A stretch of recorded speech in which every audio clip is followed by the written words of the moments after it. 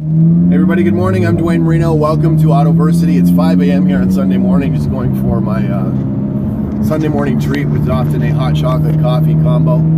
So if you like these tips, please press like, please subscribe, and please share them. What's today's tip about? Well, I just had a little bit of a flashback. I'm going through the drive-thru here, picking up my coffee hot chocolate combo, and the gentleman waiting on me in the window reminded me of me when I was 16 years of age, working at McDonald's in the drive-thru.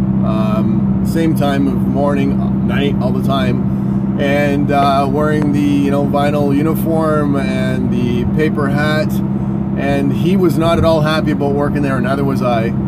He wasn't rude to me. Let's just say he was a little indifferent. Just did his job, did it fine. Service was quick. Definitely wasn't service with a smile.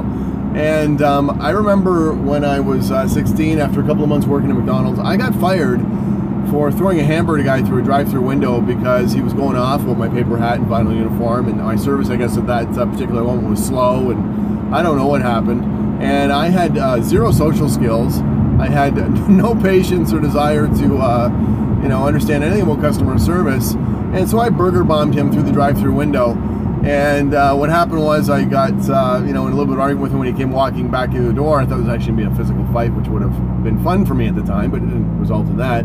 But I got fired. And in my exit interview, Fred, the manager, who now owns a few A&Ws, and I see him once in a while, and he actually comments on how he can't believe I've turned into somewhat of a normal human being. Felt bad for me because I was crying a little bit, and I was upset and frustrated about all the stuff going on in my life and whatever else I thought was wrong. And he hired me. I reminded him during the interview when I got hired that I wanted to be working drive-thru, I did not want to be working drive-thru or the front counter. I wanted to be in the kitchen or in the bathroom cleaning toilets or whatever, because I had those people skills, and I don't want to be around people. So anyways, he rehired me and threw me in the kitchen, and 2 or 3 months later, I was employee of the month. Ended up staying there for 3 years. So what is this tip about? Well, first off, even the most mundane jobs, menial jobs, there's lessons to be learned. I learned a lot there about being humble, about serving somebody, because that's your job, it's what you got to do and make the experience pleasant, about stop trying to change the system that you're working in. As far as McDonald's goes, a couple of things I will never forget. Their slogans were, if you have time to lean, you have time to clean. This still is in my mind. I have got to be productive all the time. There's no stand around time for me in my business or personal life for the most part. When I'm leaning, I'm leaning. I'm leaving on vacation for a couple of weeks. We're going to Italy tomorrow. I will be leaning the whole time. I won't be doing anything. I'm not bringing my phone. I'm not bringing any kind of mobile accessories or electronic tools. I'm taking some time off. So, but when we're at work, folks, if there's time to lean, there's time to clean. You can always be doing something.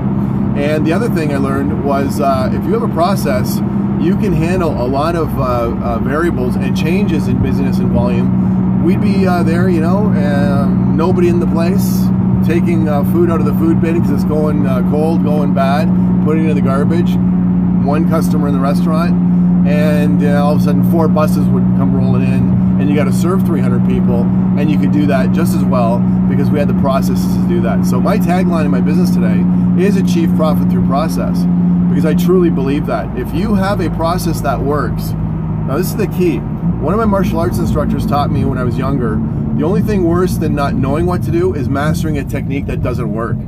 If you're mastering 1980s, 1960s sales techniques like slow them down, stay off price, management's not getting involved, not talking to your customer immediately early in the sale, these types of things just don't work anymore. So I guess my message for today is if you're in a situation or a career or a personal life spot where things aren't going the way you want right now, I almost had a tear in my eye for this young man at the window. He actually reminded me of me a lot in body language and stature at that time, even the way he looks. I hope he knows he does not have to stay in that position forever, and he's just got to do the best job that he can, so he's now able to take on whatever his next position in life is going to be. And my next position in life after that was changing oil for the most part, and detailing cars, and then working on the service desk. And you will grow up into your next job if you give your current job 100% and take whatever lessons are in that job for you. So I felt compelled to make this video this morning. It comes from my heart, not my brain, this one, because I still feel like I'm 16 years old. Obviously I'm not. In my mind, if you ask me how old are you, Duane, my answer is 23. I really feel that. So ask yourself, how old do you feel you are in your head? Our consciousness does not age. We get to a certain point in life, and you know what, your brain, your mind stays very, very similar, very much the same. You might be old or young for your age, but please know, whatever position you're in life right now, it can change, it will change. Just stay at it, keep on keeping on, be patient and work hard. I'm Duane Marino. Enjoy the next couple weeks of your life. I know I will. Take care, and we'll see you soon.